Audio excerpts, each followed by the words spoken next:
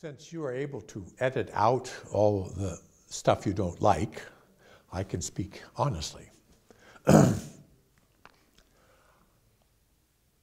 I don't expect that we're going to avoid collapse.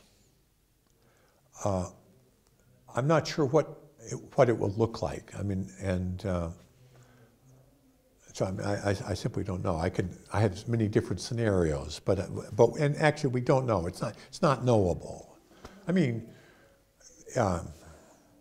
some huge volcano could blow up tomorrow in Indonesia, which reduces the agricultural output of the planet by 40 or 50% for 5 years. How do we know that could happen? It has happened several times in the past. So usually speaking, something which happened in the past could happen again, generally. So that could happen, or epidemics. I mean, I don't know what it will be, but in one way or another, we are so far, globally, we are so far above the population and the consumption levels which can be supported by this planet that I know in one way or another it's going to come back down. So I don't hope to avoid that.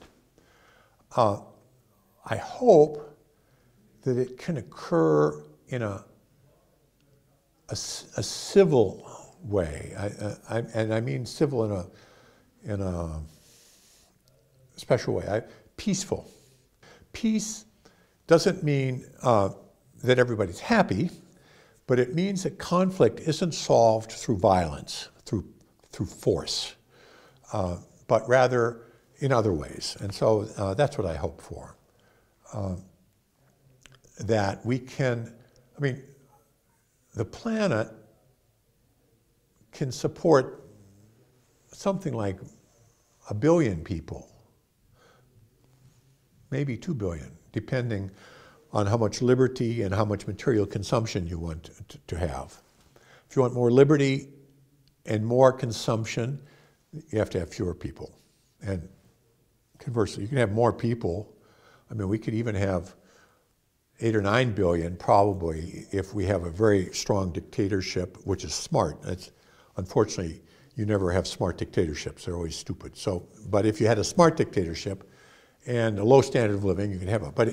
But we want to have freedom and we want to have a high sentence, so we're going to have 1 billion people. And we're now at 7, so we have to get back down. I hope that this can be slow, relatively slow, and that it can be done in a way which is relatively equal, so that people share the experience and you don't have a few rich, trying to force everybody else to deal with it. So those are my hopes. I mean, these are pretty pessimistic hopes, but I mean, that's what lies ahead.